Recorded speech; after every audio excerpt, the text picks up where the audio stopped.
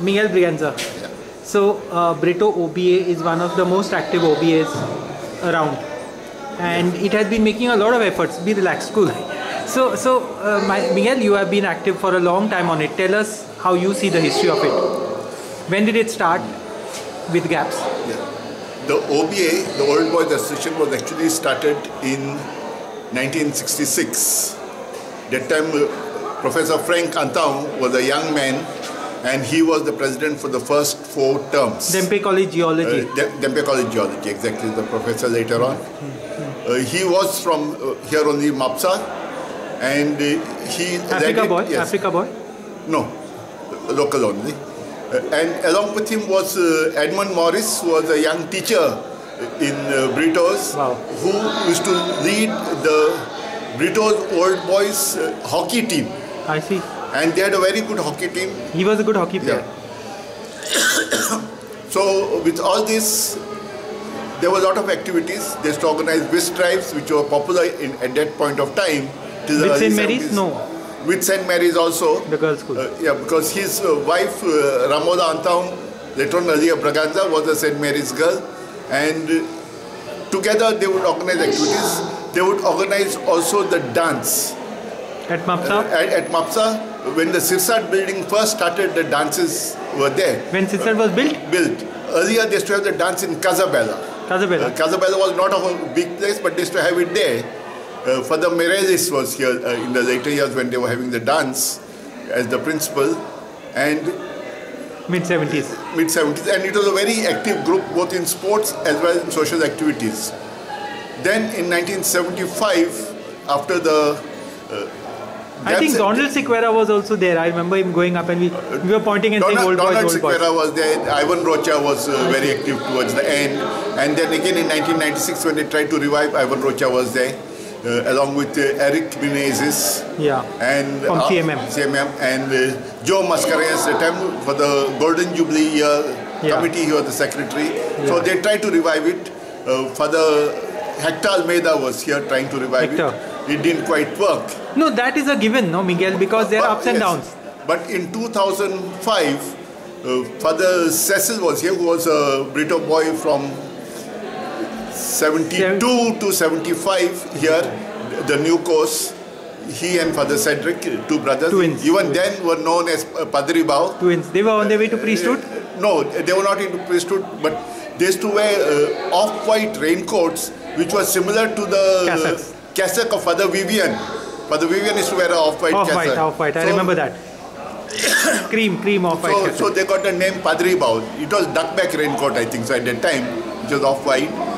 So they got the name Padri Bao, and Padris they did become. It became a self-fulfilling prophecy. But Father Cecil sat in 2005 with all the living certificate counterfoils in the school. I see. And from 1946, the first batch which passed out under Jesuit management but as Secretariat, 46, 47 was as Secretariat, and 48 was at St. Britto High School under the Jesuits.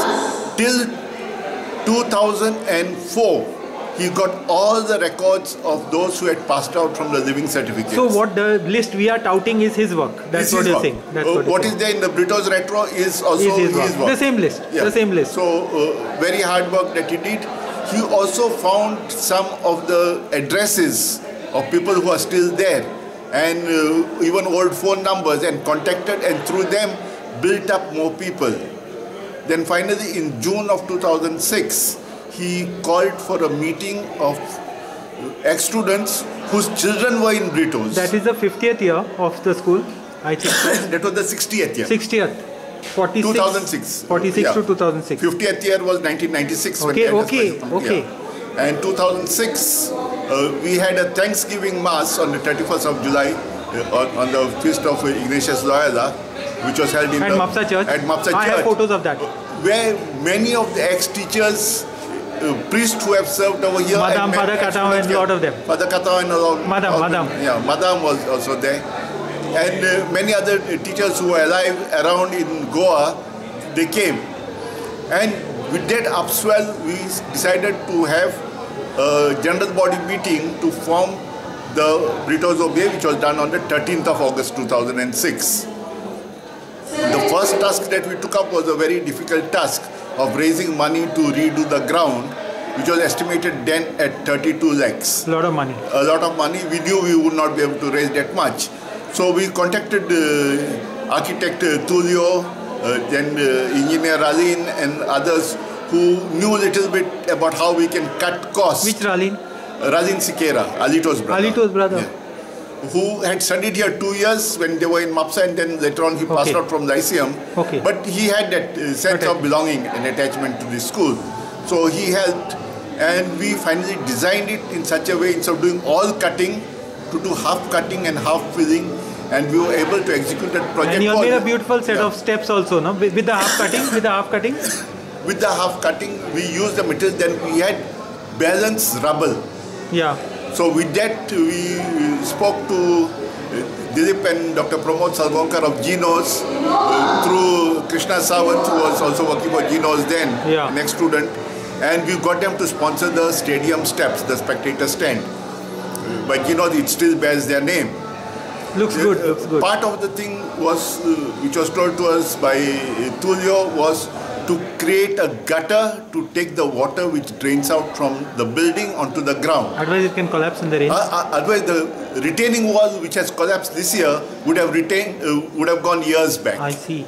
So this gutter takes off the major part of the water out from the ground. But the ground itself is 1.5 acres, 6,000 square meters, and that's when you get 4 inches of rain, it's a lot of water to drain out. Wow. And that's how the retaining wall has partly collapsed.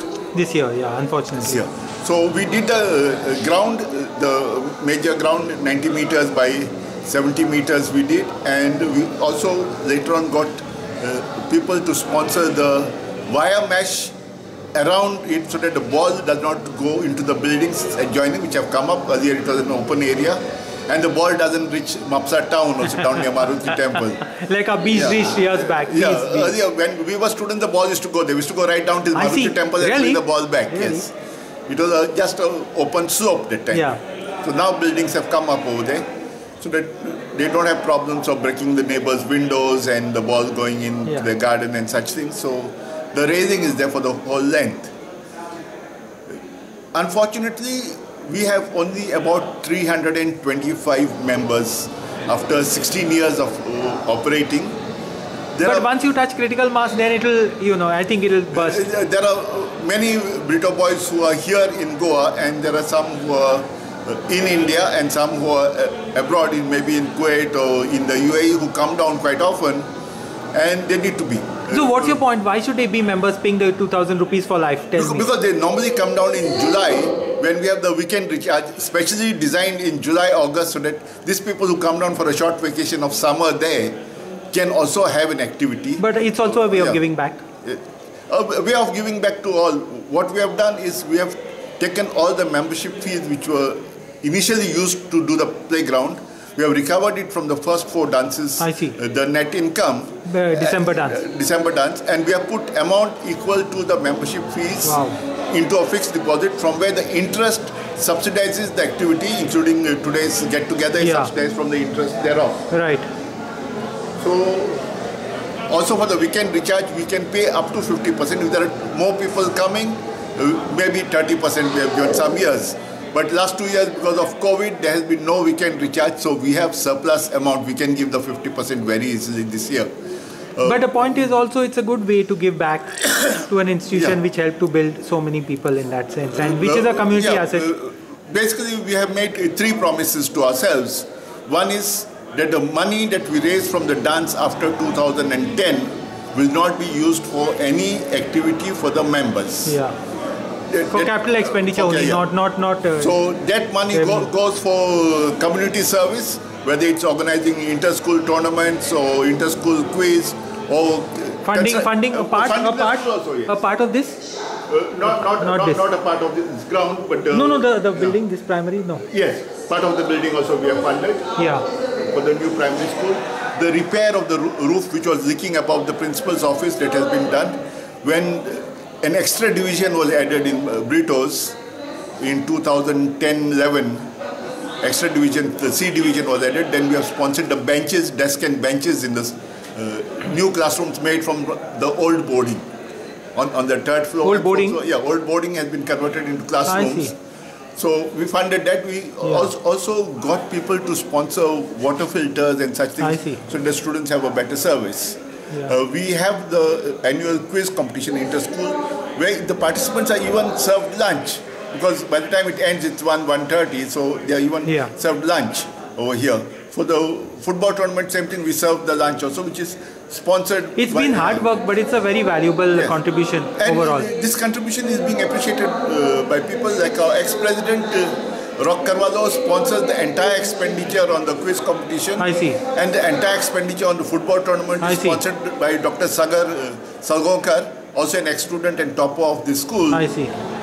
From his company. I see. And if you want to have a hockey tournament also, we have an ex-student who is willing to sponsor that. Hari, let's do it here because there's a hockey group. We are talking about that, how we can work on it. Hockey group is active. And whether we can do it maybe on the paddock grounds which has AstroTurf. Yeah. And maybe some schools don't have the kit to play on AstroTurf, and that also can be sponsored. Money today is easier to get than time. Earlier there was plenty of time, plenty of volunteers, but there was no money. But today the situation is reverse. Even with the Britto's OBA, we have the money, but getting active members has become difficult. Fortunately, in the last 2 years, we have been able to do a generation shift in the managing committee. So it's younger people, average age 30? Today below 30, our president, vice president, treasurer. You have stepped out. You have deliberately stepped out. You have stepped out, but on the except inviting. But we mentor. I'm there as a co-opted member now. For some years there have been issues, and we look at maintaining. Ours also is a registered society. So you have we have to maintain the accounts and all those things. Meetings and we have to fulfill the general board meeting, and such things have to be held. Yeah. I made you speak too much. Sorry. Thanks. Anything else that you needed to mention? Yeah, we look forward to more students, ex-students coming in. We are in contact with them through email, and there is the Facebook pages, Britto's OBA, Britto's Old Boys Association, and Britto's Men in Blues, the three Facebook pages. Groups where you can join in. And also we have a Gmail group, Britto's OBA at Gmail groups. We have anyone can join in who's a Britto boy. Just has to tell which year. Also, anyone who's a Jesuit alumni can become an associate member? Yes, anybody who has studied in any Jesuit school or college anywhere in the world can be an associate member. Associate member is on par with the member, except that he cannot be part of the managing committee, which is exclusively for the students of Britto. But they have all the facilities which a normal member has.